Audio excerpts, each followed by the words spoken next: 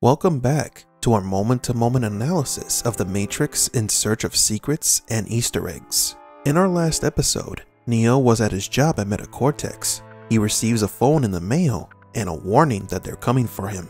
Neo tried to escape, but was too scared to reach the scaffolding outside the window. He is caught and arrested by the agents. Now we enter Mr. Anderson's famous interrogation scene and the formal introduction of Agent Smith.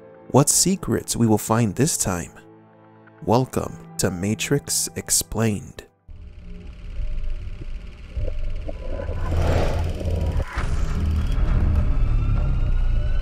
Welcome to the desert of the real. We would like to announce our new giveaway. Many of you really wanted a copy of the Matrix Comics 20th Anniversary Collection, so we will be once again giving away a free copy of this graphic novel with a poster of the original 1999 Matrix film. For your chance to win, subscribe to this channel, leave a like on this video, and leave in the comment section below which character would you like to see return in Matrix 4 and why. The winner will be announced on October 10th. The scene begins with Neo being watched through multiple TV screens. If you haven't seen any of our previous videos, this little detail is important. It shows that the architect has been observing Neo since before he became the One. He may have known that Neo was the anomaly. Agents Brown, Jones, and Smith entered the interrogation room. Smith is holding a folder with files and documents pertaining to Mr. Anderson and Neo. This document reveals valuable information about Thomas Anderson. He was born in Capital City on March 11, 1962, son of John Anderson and Michelle McGahee. It should be reaffirmed that much of the dialogue in The Matrix has a double meaning. Choi's foreshadowing of Neo's condition as the One and Thomas Anderson's boss talking about choice both contain subliminal messaging. Smith's dialogue in the interrogation scene, while more direct, still has some connotations that can be spotted after watching the movie. Some interesting details regarding the interrogation room itself are that there are no windows. There is a light metallic hum that fills the gloomy space. It is almost as if this room was uniquely designed for agent interrogations. As you can see, we've had our eye on you for some time now, Mr. Anderson. The we that he is referring to is not just the agents, but the architect as well. And the "we had our eye on you for some time" may be a bluff, since the agents only recently acquired information regarding Neo, though it doesn't completely negate the possibility that the architect may have been observing him for some time. It seems that you've been living two lives. In one life, you're Thomas A. Anderson, program writer for a respectable software company. You have a social security number, you pay your taxes, and you help your landlady carry out her garbage. The other life is lived in computers, where you go by the hacker alias Neo and are guilty of virtually every computer crime we have a law for. Here Smith introduces the concept of duality. Smith lays out the existence of two paths. One is Thomas Anderson, who is a normal, law-abiding citizen, and two is Neo, who has become a threat to the Matrix. This duality is essential to the Messiah archetype, because most Messianic figures are both human and divine. This dichotomy about choosing one way or the other is also an illusion created by the Matrix. This is because both the path of Thomas Anderson and of Neo lead to the same end, the source. The illusion of choice and being able to select between one path or the other can be traced back to the Oracle, who was the one who added the concept of choice to the simulation. One of these lives has a future, and one of them does not.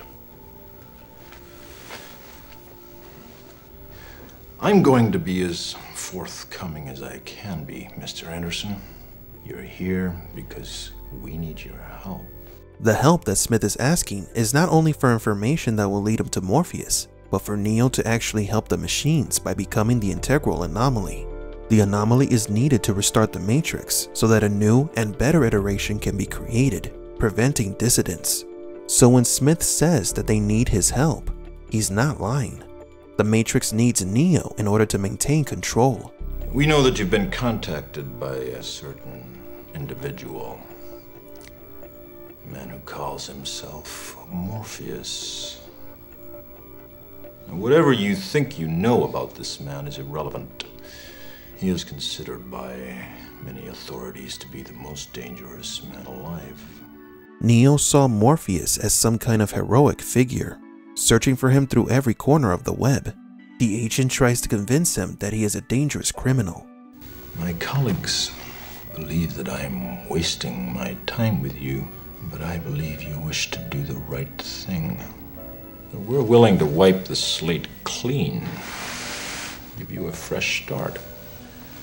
And all that we're asking in return is your cooperation in bringing a known terrorist to justice. This bit of dialogue is curious, because this is the first hint at Smith's individualism from the other agents. Mentioning that his colleagues think that he is wasting his time trying to convince Neo shows that Smith is more persuasive and persistent, and his reasoning differs from Brown and Jones.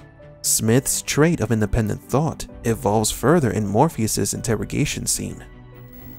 Yeah. Wow, that sounds like a really good deal. But I think I got a better one. How about I give you the finger, and you give me my phone call? In a previous video, we discussed the clashing of philosophies between Neo's indeterminism against Smith's determinism. One believes in free will, the other in control and inevitability. Neo flipping the finger at Smith is his way of showing he is in control of his life and that he has rights. Yet nothing is further from the truth.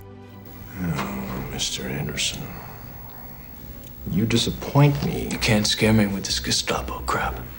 I know my rights. I want my phone call. Once again, Neo is being nonchalant and cocky as he still believes that he is in control, but Smith will make sure that his ideas of free will are shattered. And tell me, Mr. Anderson, what good is a phone call if you're unable to speak? You're going to help us, Mr. Anderson, whether you want to or not. This line of dialogue is the high point of the entire interrogation scene. It shows the power that the agents have over the people that live inside the Matrix. It also proves that the concept of free will that Neo believes in does not exist. Neo refuses to help the machines, but in the end, he doesn't have a choice. In Matrix Revolutions, Neo has to work with the machines in order to save humanity and the Matrix, meaning that Smith was right. The machines needed his help. The agents insert a tracking device into Neo's body. This particular tracker is like some sort of metallic insect or crustacean, somewhat similar to the Sentinels. It forces itself into Neo's body through his belly button.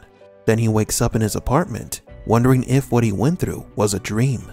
We've pointed out before that the Matrix has many scenes of Neo waking up, alluding to his state of mind while inside the Matrix.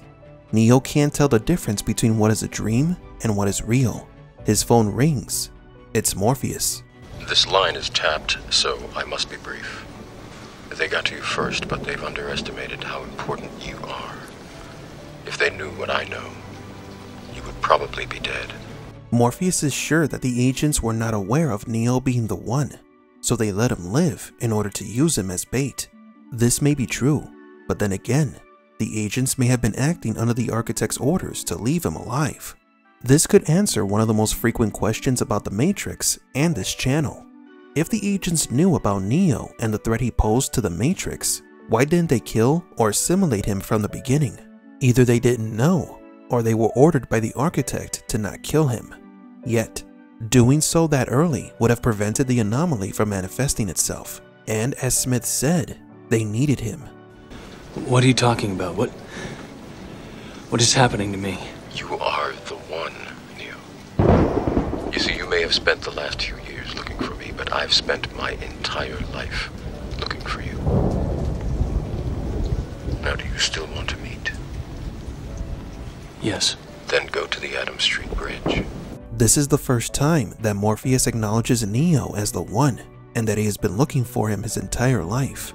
Next will be Neo's most important and difficult decision that he must make. Should he give up, or stay in Wonderland and see how deep the rabbit hole goes? For Matrix Explained, please leave a like and subscribe, and thank you for visiting The desert of the real.